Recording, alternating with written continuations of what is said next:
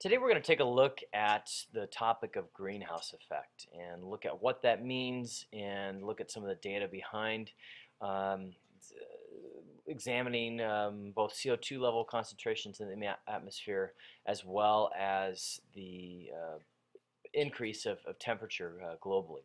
And this is section 5.2 of IB. And the first thing that we want to look at is the carbon cycle. In the atmosphere, there's about 0.038% by volume is made up of carbon. And the presence of carbon is maintained by a balance between the fixation of gas during photosynthesis and the release of CO2 by respiration, combustion, and decay. And so one of the things that you need to be able to do is to be able to draw and to produce an overall carbon cycle. And so this is a nice diagram that I found that did a pretty good job of outlining the different parts of the carbon cycle. Carbon or CO2 can be found in the atmosphere. And that's one of the places that it can be found, but it can also be found in a number of different locations, and that's what's showed in this gray here, carbon stores, excuse me. So we've got some in the ocean surface, we find some carbon, as well as deep ocean. Some of that deep ocean carbon can form between sediment and sedimentary rock, and that's where this carbon, either from that's in the rock formation or from organisms that have died millions of years ago, decay and form coal, oil, natural gas, these fossil fuels. How does that carbon then get released back into the atmosphere? By combustion, by respiration, and by the decay of organisms. And so we kind of get this overall cycle, this continual transfer of carbon. Carbon can get exchanged between organisms simply by feeding relationships. Cow, for example, eating grass, it's consuming that carbon, those sugars from the grass. The cow then eventually dies and then it decays and releases that carbon back into the cycle. And so we see this continual cycle and release of carbon dioxide and intake of carbon dioxide. If you need some time to sketch this out, go ahead and pause the video right now. So what is the purpose of carbon dioxide, and what is this thing called the greenhouse effect? What does it do? Well, essentially, sunlight from the sun warms up the sea and the earth, and when that happens, so we've got some sunlight coming through here, Earth radiates infrared radiation back towards space, in which a lot of the heat doesn't escape, and it doesn't escape, it's reflected back to Earth by clouds and gases of the atmosphere. And so some of this heat gets trapped in the atmosphere surrounding the planet. CO2 and other gases in the atmosphere help to keep this heat around the planet. Without this process of most of this heat getting trapped and forming kind of a pocket or enclosure around the Earth, the planet would be way too cold. We wouldn't be able to survive. Things wouldn't grow. It would be way, way too cold. And so atmospheric gases like CO2, water vapor, methane, and pollutants, including nitrous oxide, help to trap this heat. Well, what happens if these gases level increase too much and too much heat is trapped? Because if the amount of CO2 and the amount of pollutants increase in the atmosphere, it's going to trap more heat. And so an increase in greenhouse gases trapped in the atmosphere can result in increased heat in the atmosphere. And so how do we know this? Where does the data come from that supports this? And that's what we're going to take a look at. And so this data is coming from these ice cores that can be extracted from big chunks of ice in the Arctic. And they can actually give us information going back hundreds of thousands of years to give us a better idea of what Earth's atmosphere was like during those times. And so this information comes from these ice core stations. And the information that I'm going to show you here is from the Carbon Dioxide Information Analysis Center. And they basically have a range of information from 137 to 795,000 years before the present. And we can measure the CO2 and methane levels from these different ice cores. And so they're coming from a couple of different locations. All of these red dots are different stations where ice cores have been removed. We're going to look at this Vostok, I think is how you pronounce it, that group of data. And by analyzing and extracting these big long chunks of ice core, we can basically measure and determine the amount of carbon dioxide and methane present in the atmosphere over the course of over time. And if you look at this data that's been graphed here, you can see there's some natural up and down, up and down, up and down, where there's a peak and then a drop in the carbon dioxide level, and then an increase and a decrease, increase and a decrease. And that continues. It's very similarly for methane as well. If we look at the global temperature and carbon dioxide levels, we can see here the increase in carbon dioxide, CO2 concentration, could be correlated to the increase in overall temperature. And this is only going back from the 1880s to the 2000s. And this data is coming from the National Climate Data Center. And what it's looking at is the global average temperature measured over land and seas. And so the blue bars represent temperatures below the 1901 to 2000 average. So these are temperatures, years in which the temperature was below that average. And the red bars are representing years in which that temperature was above the overall average. And again, the black line is showing us the CO2 concentration.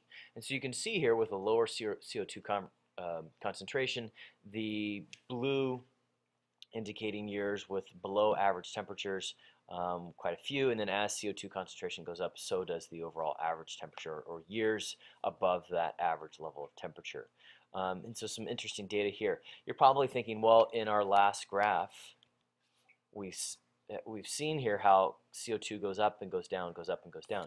And yes, that is historically that is what we've seen happen with CO2 levels and temperatures. But the problem is, and what we're seeing more of, is that the levels of CO2 and the temperatures are rising more, essentially above average. And that's what's concerning, and what could potentially cause some major problems here. And so one of those problems potentially could be sea level. If we look at the same time period from 1880 to about 2000, we can see that the annual averages of global sea level, what we're looking at here, the red is showing us the sea level since 1870, blue is a tide gauge, and the black are satellite observations. And so we only have a bit of data for the satellite observations here, going back to about the 1980s. But we can see overall that the sea levels are increasing. If the temperature of a planet, if average temperatures are increasing, stores of water that are essentially frozen are going to heat up and melt, and as a result of the melting, it's going to increase sea levels. Just by changing sea levels a few centimeters, even in some cases, a meter in some cases, can have some pretty big, profound effects on the overall ecosystem. If you think about New Orleans, quite a few years ago with the major flooding in New Orleans, or even just last year in New York with Hurricane Sandy, cities and locations that are essentially right at sea level, an increase in sea level is going to have a drastic effect on those cities. And if you think about this from an overall ecosystem standpoint, change in sea level is going to have also a big effect on the organisms that live in. And so if we kind of put together all of this data and this information, it would suggest that potentially temperatures globally on average are increasing, which are going to cause some problems. And for the entire planet. This kind of leads into our next topic of the precautionary principle. And this principle is essentially that when an activity raises threats of harm, measures should be taken, even if the cause and effect relationships have not yet been established scientifically.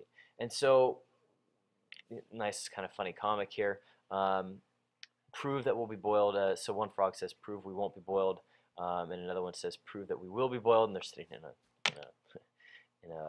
a pan here, essentially getting ready to boil. And so what this is looking at is, and essentially saying, is that steps should be taken even if the potential threat level is so high, could cause so many problems, that steps should be taken to try to stop this, even if the data scientifically is not completely collected.